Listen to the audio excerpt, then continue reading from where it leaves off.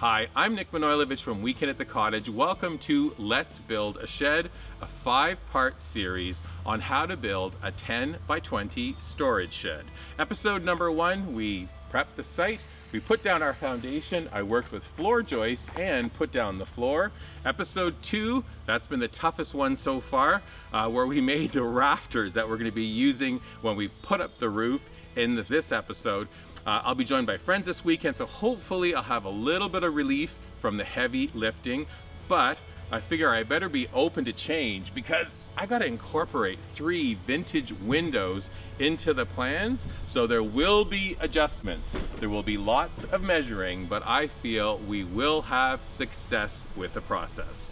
Suggestion, please subscribe to weekendатthecottage.com for the full story. Also subscribe to this YouTube channel so you can watch all the episodes back to back. Beyond that, one final reminder, never built a shed before, don't worry about it. Neither have I, but we'll learn together. Let's build a shed, yay.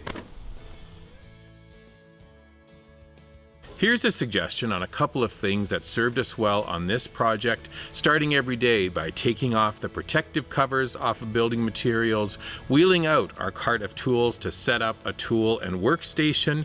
Something new I started doing, giving the tools a good wipe or brush before each day's work.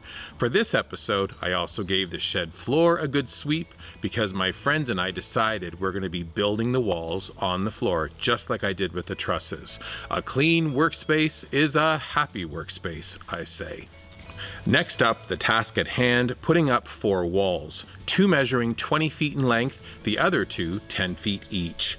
After reviewing the plans, we decided to start with the long wall that's positioned as the back of the shed. It has no doors or windows, so putting it together seemed pretty straightforward. My friend Jamie was one of the first of my weekend warrior helpers to arrive, so we got to work. We started by measuring and marking 7 feet 2.5 inches as the length for the 16 studs. We then used a square to draw the lines and cut them to the correct length with a mitre saw. Next, we put the top and bottom plates down on the shed floor, measured the position of the studs at 16 inches on center, and marked them. We put the studs in place and got to nailing. There was a lot of nailing. Last thing on this first wall build was to add the second, shorter top plate complete with a 4-inch allowance. The 2 10-foot walls will have longer top plates, allowing for a butt joint, making the walls secure. With this first wall good to go, Jamie attached off-cuts along the back of the floor to act as temporary braces. Then, with the help of more friends, we gave the wall a lift, made sure it was plumb, added 2 additional longer 2x4s as braces, and lastly, we nailed the wall into the floor. Yay! We agreed we'd continue and build the 2 shorter end walls so that we could place them off to the side, leaving us that floor space to put together the last 20-foot wall. The first of the 2 shorter walls was like the one we just built. Top and bottom plates went down, we measured where the studs would go, placed them down, hammered them into place. Note that second wall, longer top plate with those 4-inch overhangs, they'll eventually nestle in perfectly snug to create butt joints when the 4 walls are positioned. With walls 1 and 2 done, we started wall number 3, the last of the shorter walls. For this one, new measurements plus less studs, because this is the wall where the door will go. Above the door, we positioned a header, supported on each side with trim, and then we nailed the studs to create a secure frame for the door. Same as wall 2, we used 2x4 offcuts to measure the 4-inch overhangs. We moved that wall off to the side and called it a day. Lots more to do on day 2. Next day, the sun was shining, birds were singing, and all my friends were so eager to help, which was great because I needed help. The final wall is the one that needed to be redesigned to accommodate the 3 antique windows.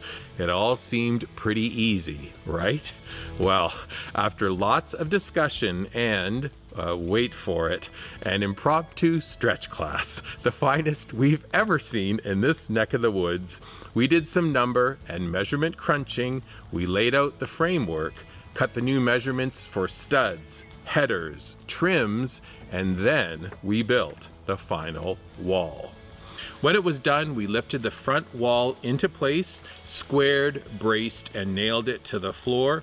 We then went back and added the back wall, making sure that those butt joints worked perfectly.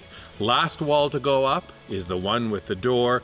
We positioned to plumb and then nailed all of the butt joints in place and hammered the 4 corners into place as well. With the walls up, we lifted and attached the first rafter. Next, it was onto the front of the shed where we attached and braced and carefully lifted and secured the last rafter in place. Then it was on to lifting, blocking, and securing the 9 roof trusses to the top plates of the walls.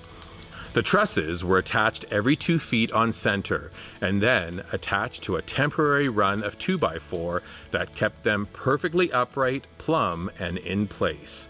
Last thing for each truss and the 2 rafters was to secure them with hurricane ties. And after lots of thanks to my amazing friends, I sent them off for drinks and snacks while I put all the ladders and tools away. Yup, time to call it a day. So ends 2 very productive days of Let's Build a Shed. The walls are up, the roof trusses are in place. I've even positioned in those 3 antique windows just to give you a sense of the look I'm going for. Now that this is done, a couple of things I learned along the way, having friends here to help. I don't know how I ever could have thought of doing it without them. So having people with you to help do the heavy lifting and a lot of the work will definitely make the process a lot easier. Other things I learned, the importance of measuring. Every time we laid a stud down, every time we put something in place, having those measurements exact is always important. Working off of that plan throughout as well was really, really key. We learned about level when I was doing the foundation. In this episode, it was all about plumb, where we're making sure the wall studs are straight. Same thing with the brace on the top of the trusses. We want to make sure that everything is plumb and on the level.